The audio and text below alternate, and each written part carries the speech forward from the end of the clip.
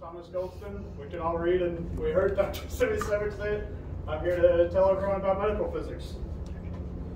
So, unsatisfactory definition out of the way. Always have to talk about what is medical physics, the use of physics in medicine.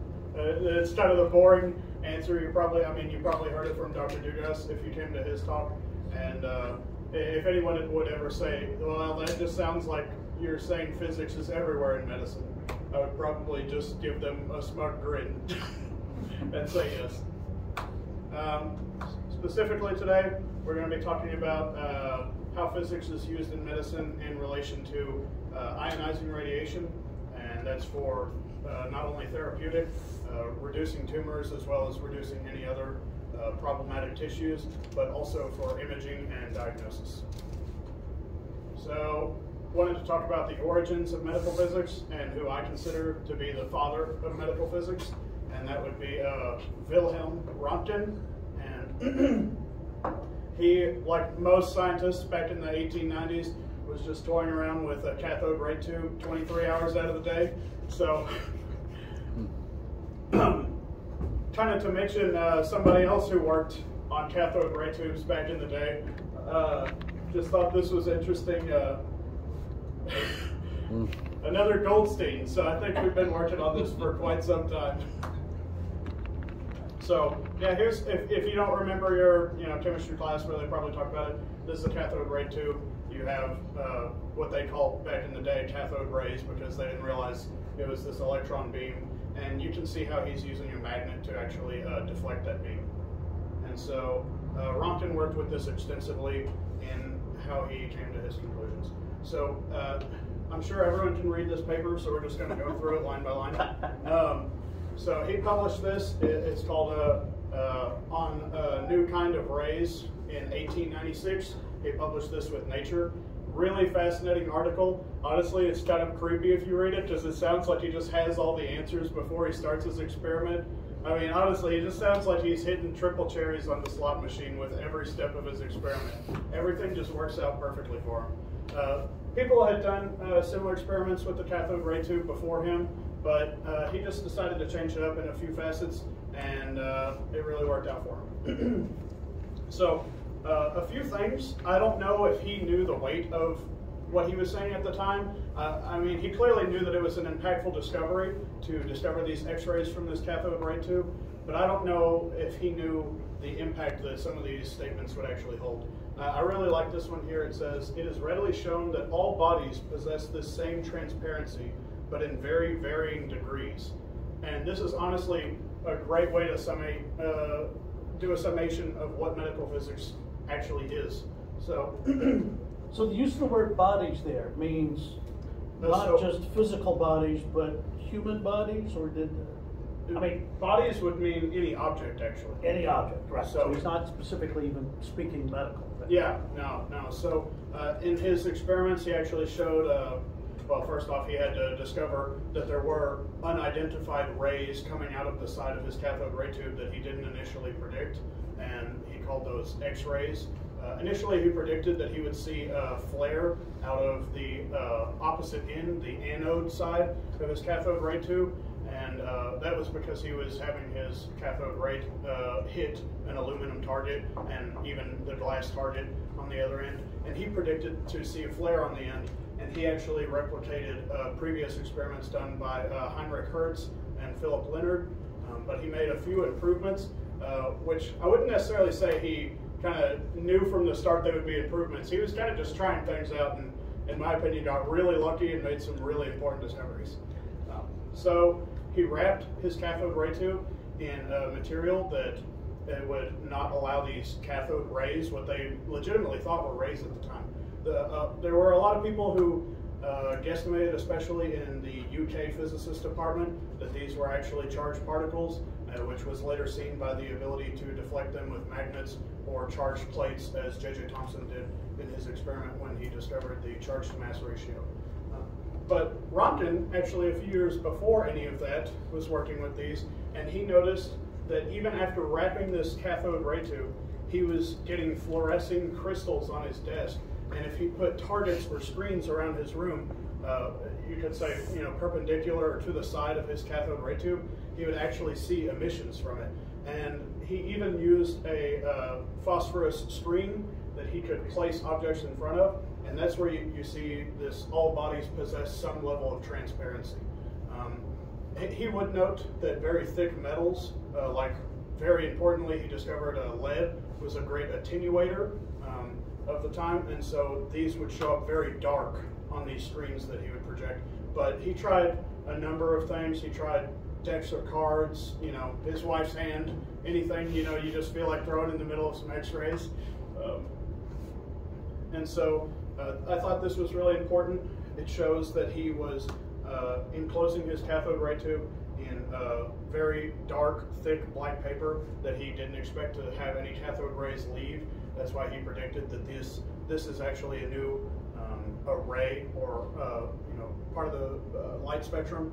And he used this barium platinocyanide phosphorus screen, and this was actually important because in the previous experiment done by Heinrich Hertz and Philip Leonard, they didn't actually see some of these attenuations from the side of their ray tube because they were using phosphorus screens which had much lower Z value materials in the compounds. So that actually kind of helps lead you to discover that using higher Z materials will actually lead to higher attenuation, and that's why he was able to see so much more on his screen. So I kind of want to talk about how this actually pertains to revolutionizing medicine, because we have a lot of cool physics, but how does this actually help us in medicine? So importantly, Röntgen actually was looking at lead discs through his X-ray screen, and that's when he actually noticed his bones. He thought, instead of sticking my hand in here, this might be dangerous. I'll probably get my wife over here. And so she stuck her hand on this film for 15 minutes, and that's where the famous first X-ray film image came from, or the Röntgenogram, or Röntgenograph, they call it. So this was really important, this text right here. It shows that the cathode ray tube could be deflected by a magnet, suggesting that these are actually charged particles. But he noted that these unidentified rays that he called X-rays were not able to be deflected by a magnet, suggesting that they aren't charged particles and they might be a new spectrum of light such as they'd seen with ultraviolet or infrared before. This was also really important because this helped him discover that these X-rays are actually emitting where the cathode ray tubes are smacking into their target. And the way he did this is by deflecting this cathode ray with a magnet and seeing that the actual origin of the X-rays would shift and stay consistent with the location of where the cathode rays was striking the target. So this is kind of like less scientific, but I think a really cool video, an old X-ray film back in the day, fluoroscopy of a guy playing trumpet.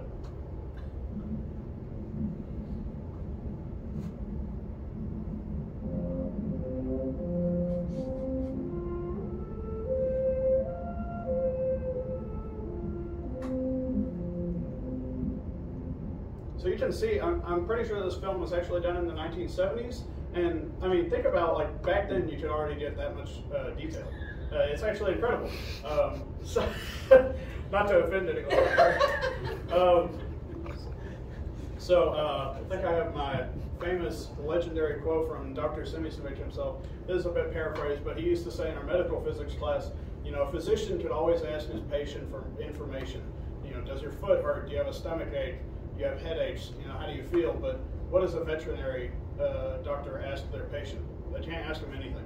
And so it just goes to show the leaps and bounds that X-rays and this new ionizing radiation as a method of imaging can provide. And I wanted to show that off with this really cool video some people took of a dog actually feeding. This is another X-ray video. And it's really incredible, the anatomical detail you can get.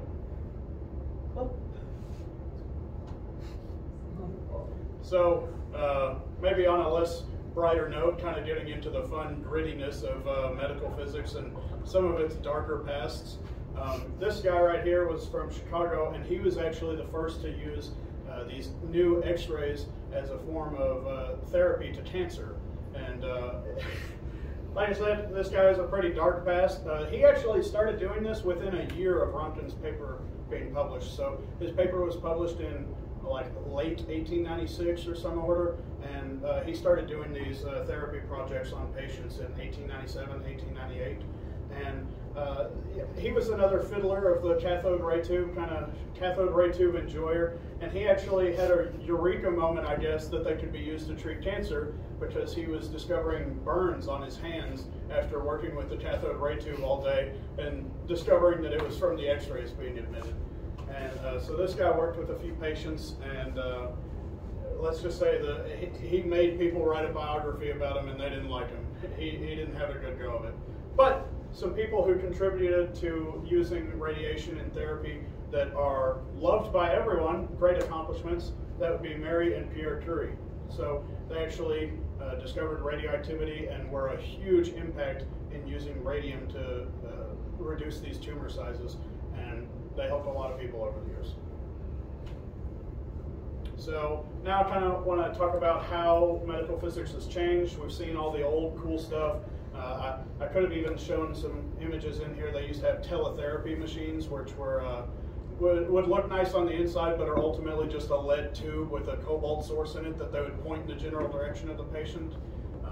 But we've come a long way from just kind of doctors holding the cathode ray tube over their patient and hoping to reduce the tumor size. So on the right here, these are all photos that I took from my internship at KLS Physics.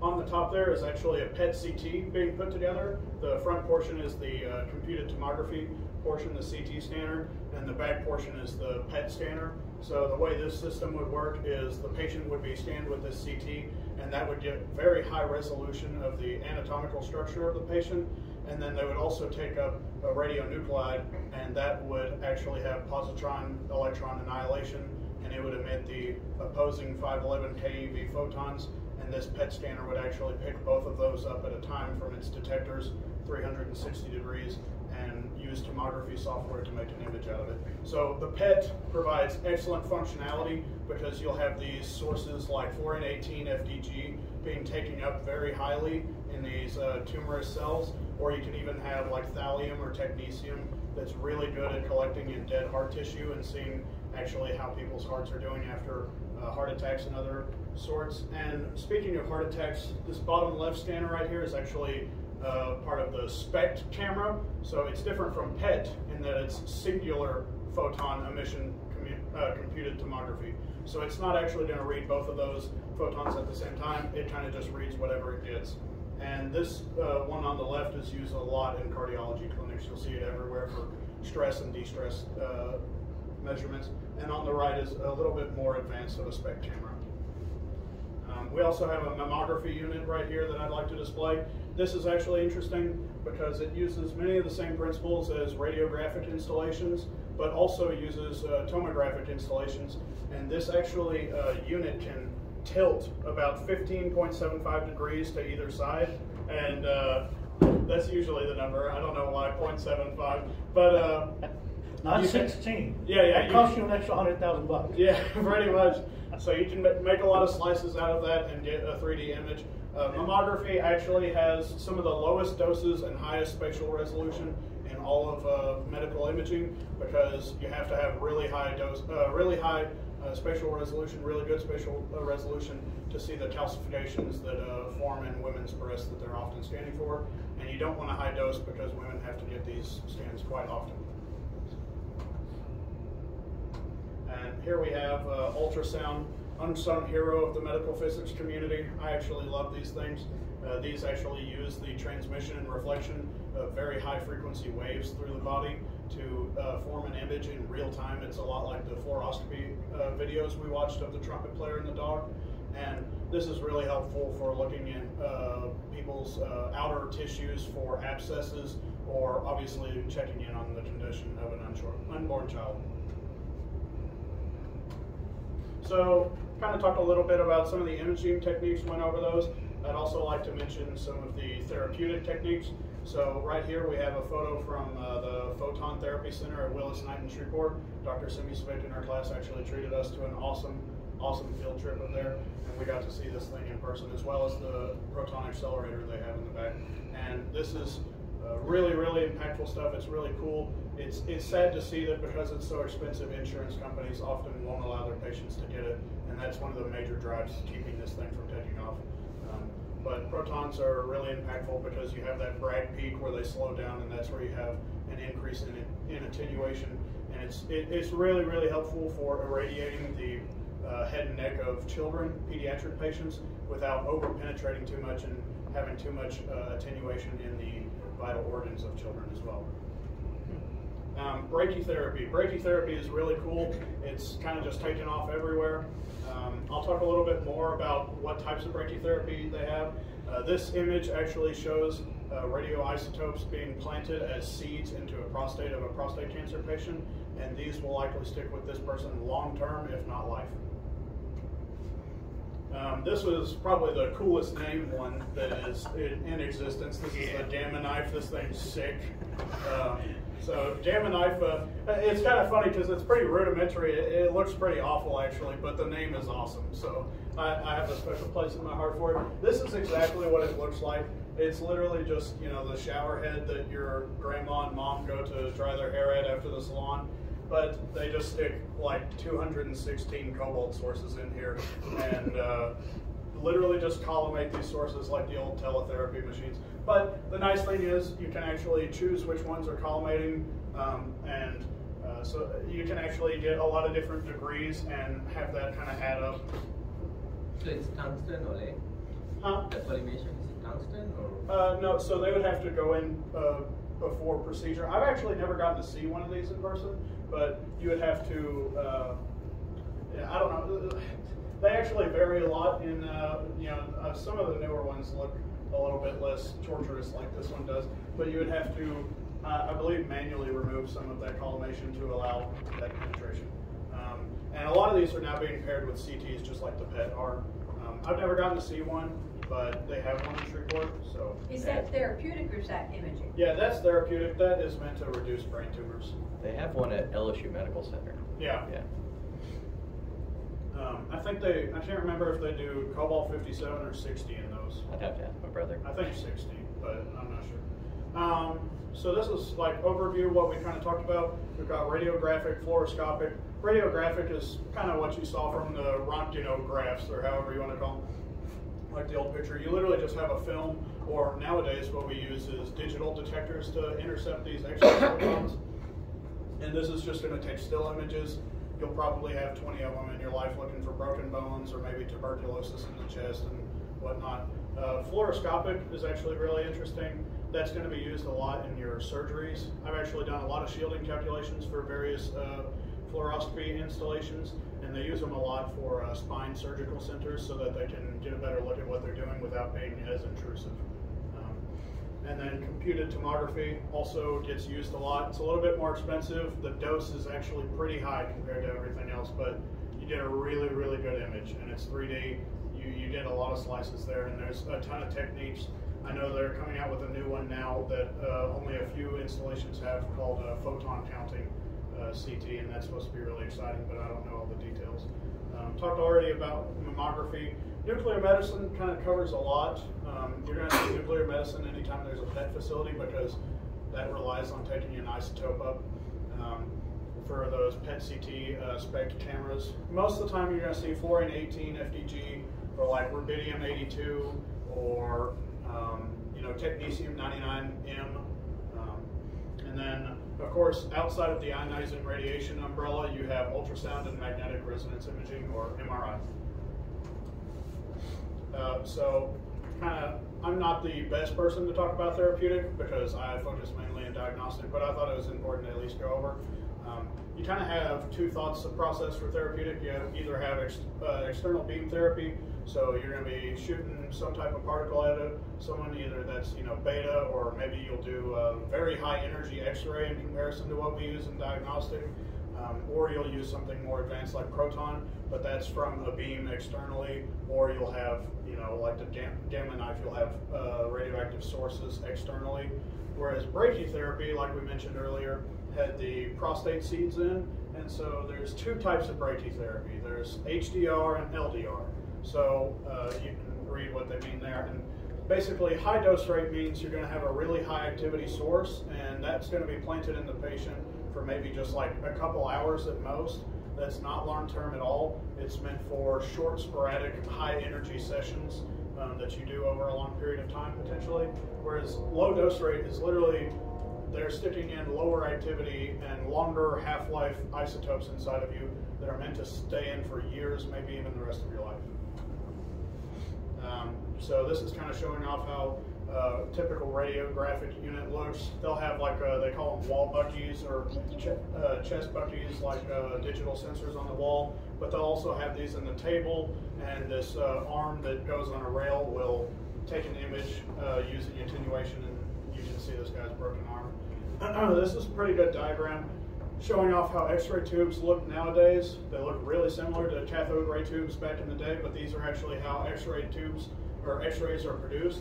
And a really big discovery that people made, because before, Rontin actually didn't even know that he could get more X-rays produced from a higher Z material like tungsten or something like that. So he would actually just use glass, or people started using platinum in their X-ray tube producers. But now we use metal almost all the time. You'll use like tungsten or something of the sorts. But we can actually see how this anode that's made of tungsten is actually a disc, and this disc will rotate very quickly, and that's actually a really important advancement, because now you have a greater surface area and you won't have as many problems heating as you're constantly bombarding that surface with electron beams. So I can't explain every detail about this, don't even have the time to, but this is really, really awesome films here showing off how computed tomography CT kind of works in a nutshell. You're taking this attenuation as a function of the angle, and if you take a ton of those images, you can use tomographic software that creates 3D artificial images and slices that can be sorted through for some really incredible images. And you can see in the top right here, the resolution on this is absolutely outstanding. A similar thing is used in PET CT like we talked about earlier. This graphic is actually really awesome, showing how these positron electron annihilations are happening when these particles come to a stop and emitting these opposing gamma photons to conserve momentum and being detected by this 360-degree wrap detector. But you'll notice, oh, sorry about that. So you'll notice really interesting, the resolution on this is not that great. That's why they often pair CT with it, because you can get that functionality from the PET where you have an isotope that is specifically being uptaked into a tissue area of interest, but then you also have a CT composite image that gives you that really crisp anatomical structure. Talking a little bit about ultrasound. Like I said, ultrasound is really cool. You're going to have super high frequency sound waves, and these are going to be transmuted through the body, and the transmission and reflection of these waves, it actually forms real-time images, so you kind of get a video, and you'll often see them use jelly. That's to try and create an impedance that is close to tissue. That way you have greater transmission and you're not just getting all your ultrasounds reflected into your face before they even get in the person. So that's why that jelly is actually there. And something that's really cool is using ultrasound as therapy. I know there's a few things I don't really know about using therapy for, like, just in general, but specific stuff that definitely does work is things like breaking up kidney stones. You can actually modify the wavelength of this ultrasound beam or ultrasound wave to be such that it resonates in whatever kidney stone size you have, and that resonance will cause the kidney stone to break up and allows people to pass kidney stones that are normally too big to pass and would otherwise require intrusive surgery. So MRI, definitely the most complicated of the imaging techniques. MRI uses a really, really powerful magnetic field, and it sends a radio frequency pulse across all of these protons and electrons that are aligning with this field, and it causes them to actually precess, kind of like a spinning top that's being affected by gravity. It wants to fall over on its side, but its angular momentum is causing it to precess, and this precession time actually can be used to form an image. And I've got a pretty cool video here. If you ever wonder if medical physicists work hard, no. We just stick non-ferromagnetic metals inside of MRIs and kind of play around with them. So that's exactly what Adam from my job is doing here.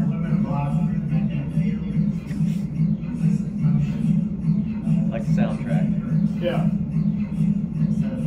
Yeah, MRIs are actually extremely loud. Most patients wear earbuds.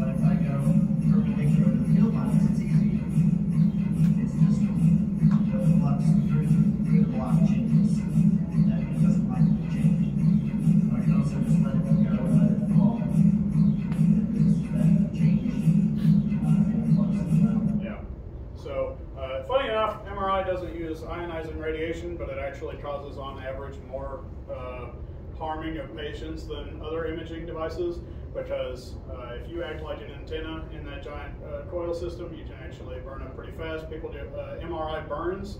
It can be pretty brutal, and also, you know, if you go in there with some type of aneurysm clip or something, and you know you make it through, that can be really awful. So that's why they have to scan you to make sure you're not ferromagnetic before you go in. So I kind of already talked about this, so I'll probably just skim through this, talking about high dose rate, low dose rate brachytherapy. This is something I really wanted to talk about in this, is units of measurement for radiation. A lot of times, you know, you might hear 3.6 Roentgen on a TV show and wonder actually, you know, is that dangerous? How much is that? What is a Roentgen? So activity is actually going to tell you for these radioactive isotopes the rate of decay, or how many decays or disintegrations per second are occurring. The SI unit for that is the becquerel, although you will almost never hear someone list activity of an isotope in becquerel unless they're from Australia. That's about it. Other than that, you're going to hear curies, or some people, you know, depending on how southern you are, will say mites for millicuries. And 1 curie is defined as the activity of 1 gram of radium-226, and that's equal to 37 billion becquerels. And so exposure tells us the ionization potential of the ionizing radiation, and this is the potential to free charge from a specified mass. Almost always you're going to hear exposure in terms of air.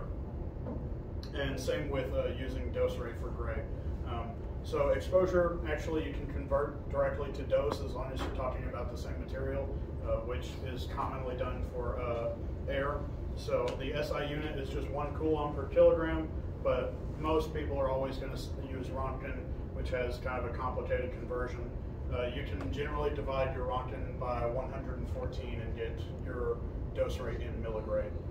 Gray is actually going to end up being the SI unit, and Gray and Sievert, unlike the other units, the SI units are way more common than the US units. Pretty much you won't hear people saying rad or rim too much unless they're really old in the business now. Gray and Sievert are the cool kids in town. So these actually tell how much energy is being deposited per unit mass. And so Gray is kind of more of a specific, easy to measure dose rate, whereas Sievert takes in a few very hard to calculate, usually approximated untangibles, like, you know, how effective is this radiation towards that human tissue, or how susceptible is that human tissue to that radiation. Most of the time you're going to hear dose rate in Gray, although sometimes if you're doing an after-action report, like a fetal dose calculation after a pregnant woman has been scanned, you'll specifically do Sieverts and do detailed calculations. Sievert is really useful for if someone gets a uniform field of radiation in their face, like watching Chernobyl or watching a bomb. You can actually see what tissues are most likely to be damaged and by how much, and also what kind of effect the type of radiation is going to be. So generally the radiation weighting factor for X-rays and gamma rays is just going to be 1, but that factor goes up crazy high. If you're using alpha particles, it's times 20. So that means alpha particles would be 20 times more effective at destroying tissue than X-rays or gamma rays. And neutrons obviously depend on their kinetic energy as to how effective they are. Honestly, this tissue weighting factor, very rarely used. This is kind of like I said, just if you were to get hit with uniform radiation, how would your different tissues be affected as whole body radiation? So one thing I kind of want to talk about is how much radiation is dangerous and how can we know that. So Radiation hormesis has kind of been an idea that's been around for a long time. There's a lot of studies to back it up, but I wouldn't call it a done deal so far. But a lot of people do believe that a small amount of radiation is actually healthy for you, like background levels, like 30 micro-roentgen per hour. And so obviously the danger of radiation is well known. It can cause cancer, or if you get very high doses in a very short amount of time, you can get very horrible symptoms like blood poisoning or toxification of the blood, sepsis, bone marrow destruction, diarrhea, etc. It's not good. And so most radiation safety protocols follow ALARA. ALARA says as low as reasonably achievable. Technically, you could just put 30 feet thick of lead around every installation, and you would read no radiation at all. You would read background, and that's it. But that's not really practical. At the end of the day, the money does drive this world, unfortunately. So you have to make safe approximations, and so that's where as low as reasonably achievable comes in. So this is kind of the end of my talk. I don't know how much time I have left, but I did want to gloss over kind of medical physics as a career. Medical physics is very financially sound. You can make a lot of money in this business. AAPM actually reports a median salary of $200K per year as long as you're board certified, and that's regardless of master's versus PhD. The payment they list is actually not that different between the two. And so it's really gratifying because you're using your knowledge of physics in a very practical, real-time application manner. So, if you're working in a clinic, if you do your job correctly, the results of, the fruits of your labor are right there. You don't have to wait for it to be shown. And so, also, if you're interested in research, it is the medical field. So there's constantly grant money flowing in, and the field is innovating and inventing something new every single day. So kind of the track you would have to go after obtaining a bachelor's degree in a physics major or some other related field, you would have to attend a CAMPEP accredited university and become board certified. There are a lot of things you can do in the medical physics world without even having a physics degree or being board certified, but as the days go by, you're going to need those certifications. It is kind of a thing that is going in the past. And they really help you a lot. So I definitely recommend you going for that ABR board certification if you're going to go down this path. And I definitely recommend visiting CAMPEP and their website. If you're going to go to a program, you have to go to one of their programs. These 3-part exams, I mean, compared to like, what is it, the actuaries, those exams are supposed to be really nasty. Yeah, right? So, I haven't taken any parts of them, so I can't say from experience, but yeah, they are pretty hard, and the schooling is pretty hard. It's pretty expensive. You have to do a 2-year residency, and I think that's a lot of the reason why medical physics gets paid a lot is because you kind of have to go through a lot of this training and schooling that otherwise people might not be willing to go through, even though there's a huge need for the field. It is something nice about medical physics. If you do become board certified, you get your degree and you do your residency, you make it through those bottlenecks, then you kind of choose where you want to go because there's a need for you everywhere, and medical physicists usually are getting overworked. I'm in some listservs for medical physicists, and people are constantly just begging other people to come work with them so they would have a lighter workload. Job security is not a problem. Important organizations are obviously CAMPEP we talked about, and AAPM is like the big organization, American Association of Physicists in Medicine. You also have the ACR, American College of Radiation, them and NCRP, National Council on Radiation Protection. They're very pinnacle in setting the rules in how medical physicists operate. So if you want to keep up to date with how medical physicists have to do their job, those are the places you want to go. So here I kind of have just my sources, and any questions?